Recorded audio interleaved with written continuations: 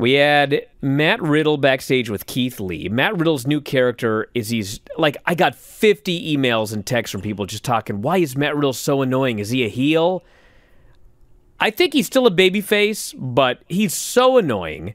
And so bad. He's so annoying that the storyline is he's being all annoying, and he turns around and Keith Lee has walked off on him. Keith Lee, the babyface. Yeah, well, the idea is that they think that, you know, because he talks like he's a stoner and everything, that they will give him this character that he just mumbles a lot of gibberish and garbage and says these things that just go, you know, like, you know, he's like makes no sense. So they've created a character for this guy that has resulted in him being less over than at any point in his career anywhere on the planet Earth. But it's a concept. It sucks. Oh, does it suck? Oh, does it? Like I said, it's like it's second match comedy, and not even good second match comedy. It's just, you know, that's what it is. It's like, you know, with that character, I mean, it's basically really bad R-Truth, you know, because R-Truth pulls the same thing off, but is actually quite charming at it. And this is like the other side of R-Truth. Like if R-Truth sucked at this is what it would be. Not that Riddle sucks at it, because he actually delivers it the way that they're supposed to, but it's just such a bad character. And it's so limiting, especially for a guy who's actually good. You know, it's like if like Matt Riddle couldn't work a lick, at least you would go, well, you know, I mean, it's something to put him on TV, you know, kind of like, you know, what Akira Tozawa does, although he can work too and they don't let him. But yeah, this is just a killer. We have Retribution doing a promo, and Ollie is apparently trying to recruit Ricochet by yelling at him. And Slapjack does his promo about being left a husk of a man. Ollie has turned him into a weapon, and he's going to go out there and he's going to beat up Ricochet tonight, so Ricochet learns the error of his ways. So Ricochet does his inset promo before the match, and from listening to the promo, what I got out of it is, well, simple story. He's going to go through all of Retribution one at a time, and then finally the big match is him and Ali. No. Well, like an idiot, I think this. And then they start the match, and everything's going along, and Ricochet starts beating up all of the Retribution members who run to ringside. None of this is a DQ. And then he turns around, Slapjack grabs him, hit his finish. Slapjack pins Ricochet. Mm-hmm. All right. Yeah. Oh, look.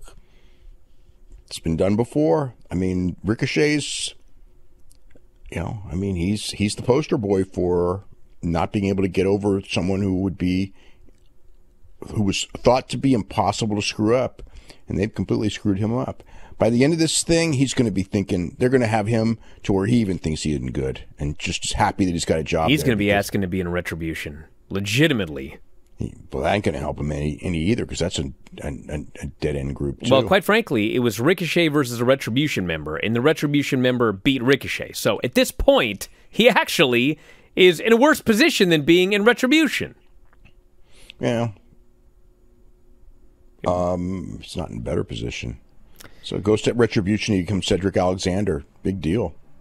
Although Cedric Alexander is at least he's on TV every week, whereas before he was in catering every week. So I guess it's an improvement. But it's kind of like when you have these guys that are super, super talented, and they're like they do like literally nothing with them.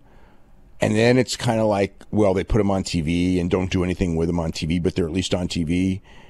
You start thinking like, well, at least they're on TV. And it's just like, but these guys are like really good. And they're, you know, not portrayed as anything. And there's always, they, you know, whatever. Cedric can talk, but even it's like, oh, he doesn't do a good promo. And it's like, well, you know, so what? I mean, I've seen a million guys who couldn't do good promos that were great in other facets that got over. You know, you accentuate the positives and you eliminate the negatives. That's all it is. You give them a tag team partner who can talk. You give him a manager who can talk. You just have him do really cool things and don't talk. I mean, there's so many ways around it. I mean, you don't accentuate somebody's negatives. We have Miz and Morrison. You don't script him because he's not a bad talker. He just doesn't do scripts well. But you know, he'll never be able to get out of that. Hey, if you're a big fan of Wrestling Observer Radio, we got 12,000 episodes of all of our podcasts up at our website, WrestlingObserver.com. If you sign up today, you get access to every single one of them. The 12 to 18 new shows that we do every single week. You can podcast them, listen to them on the road, at work, working out, in the shower, wherever you listen to your podcasts. And also full access to the Wrestling Observer newsletter and archives. So if you love what you hear, head to WrestlingObserver.com. 12,000 audio shows at your fingertips.